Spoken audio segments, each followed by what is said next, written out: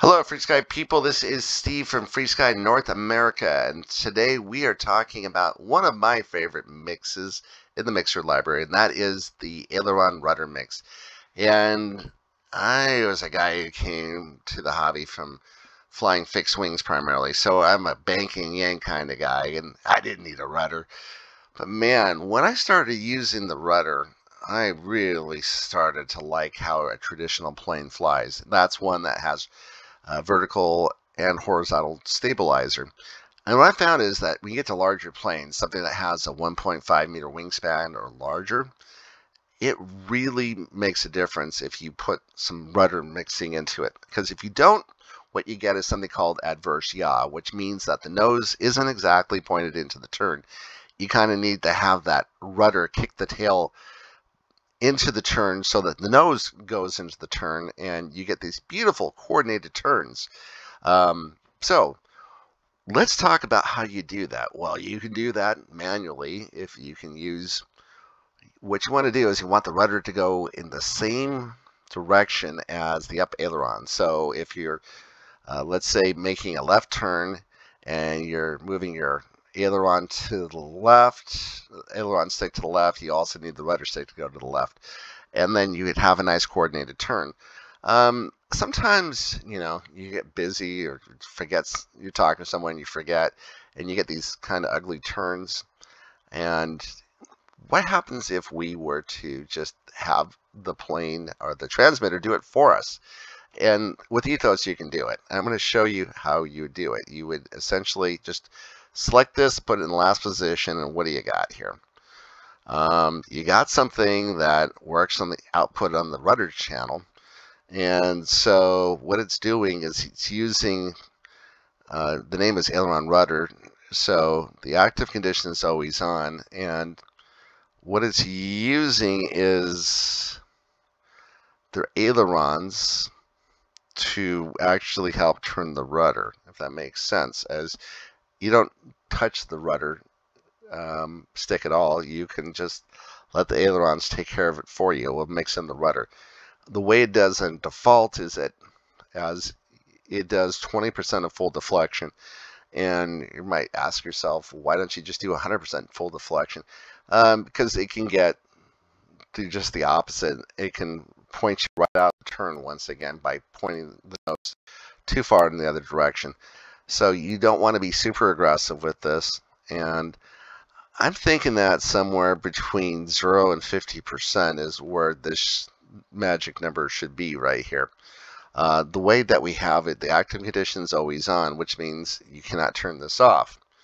Now, what I'm going to show you, well, I'm going to say this. If I pretty much have explained how this mix works, you can turn it on. You can use it. You can come in here after your flight and move this number up and down by scrolling with it. And, it should work fine for you.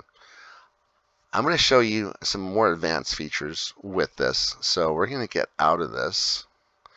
And I'm going to delete this. So to delete it, you click it once. You go to the bottom right here and hit delete. Okay. So I already have another one set up. And I'm going to kind of explain what I did. I have set up on switch C. So the first one is called switch C up, but the active condition has this thing in front of it. And this is the negative sign. So what that means, instead of being active, this SC up is not active. As you can tell, when SC is up, the mix isn't working. And the reason I think this is important is because every single time you fly, you should have a way to turn the mix off so that you can see for yourself if you like it or not. So when I have SC up, it doesn't work, but the other two do work. So the second one is going to be SC mid, and what you have is a linear curve right here. And this is the curve that comes default with this mix, the Aileron-Rudder mix. And then the last one, I am going to get a little bit more experimental. And because I sat here and I looked at this and I said to myself, why would you ever want to have expo on this thing when you have a perfect linear curve? What this essentially means is that as you start to, you can see it's a perfect straight line going from 0 to expo of 20. So this is 20 down and 20 up. And as you start to move the sticks away, about halfway, you're at about 10% of weight. And when you get all the way to the very end, which you're probably never going to get to, you're at 20%. The reason why, if you're pushing that far in the sticks, you're probably starting to roll the point anyways. So anyway, we're just looking for coordinated terms. We're not looking for tricks right now. So let's talk about how I would work with this. The last one I'm going to work with is actually to use expo instead of a linear curve. And typically when you talk about expo, I am going to just show you an example. This is when we talk about expo for ailerons. Typically what you want is to have kind of a deadening effect in the center, which means that if we were to use this, it's not really going to work until you're about halfway into the deflection point. Then all of a sudden it's going to go like from halfway to full way, it's going to get very aggressive. I find that this is pretty much useless for what we're trying to do. I want to do just the opposite. I want to have it start to work immediately and then get to a certain point, and then it's when you're about halfway deflected, you're at pretty much full strength. I find this to be pretty useful, and you can sit here and play with this so maybe it's not quite as aggressive, and it's up to you. You can actually, if you wanted to later on, you can go in here, and if you click on this, you can actually assign it to a source, and so you can put it on something like a knob, and you can turn that volume up and down as far as expo is concerned, and you can see for yourself which one makes sense. And as long as you're flying, I mean, I like flying gliders, so I'm up there sometimes half hour at a time. So to sit there and play with this stuff, for me, perfectly fine doing that. But the other thing I want to talk about is the weight. How do you know this is the right weight? Because 20% is what is assigned. Essentially what that means is that you're getting 20% of full deflection on your rudders. And this is okay, because if you go too high on this, it will say you go into 100%, you run the risk of actually pointing the nose out of the turn once again, going the other direction. So I'm thinking that the ideal number right here is somewhere between 0 and 50%. So I want to do something a little bit more interesting with this. I want to use, instead of just picking a number arbitrarily, I want to use my right slider to help me decide what is the best weight. So the way I do this, I borrowed this from Adam Moss, is I use a source, go back in here again, and I'm going to use channels, and I'm going to use channel 64. Here we go. I've already set this up so I can save us some time.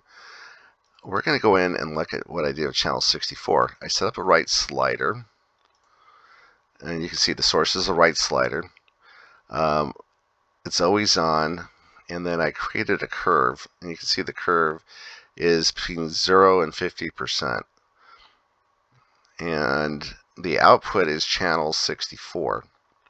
So what that means is I move the right slider all the way to the left, it's 0, all the way to the right, it's 50%. And I will sit there as I fly, and I can actually move this around until I find that I get the number I like. So right now it's at 25%. Now we're going to go back to this Aileron-Rudder mix one more time, and we're going to look at this, and you can see if I get down here, it's at 25%. Let's say that's the magic number for me. If I want to convert it, all I have to do is convert to value, and it's locked in.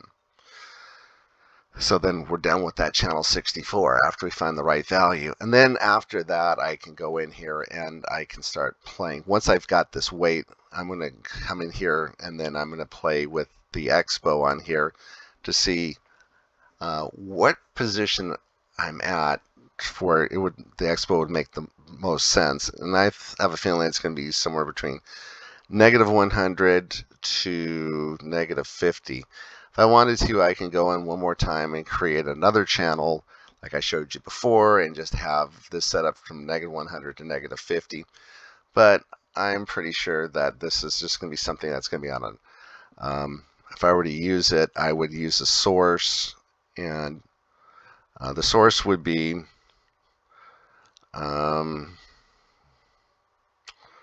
expo. I would go in here and I would use analogs, and I would use probably pot 2, and that's on the face of the radio. It's one of those dials on the face of the radio. I would use one of those, and I know that I would keep it between all the way to the left and mid, because when mid is 0, all the way to the left is a negative number. And that's it. I know it's a little bit more complicated than I usually get into, but there's a lot you can do with this, and you can really tune your plane in perfectly using the rudder aileron mix. And I do thank you for watching. If you have questions, please leave them in the comments.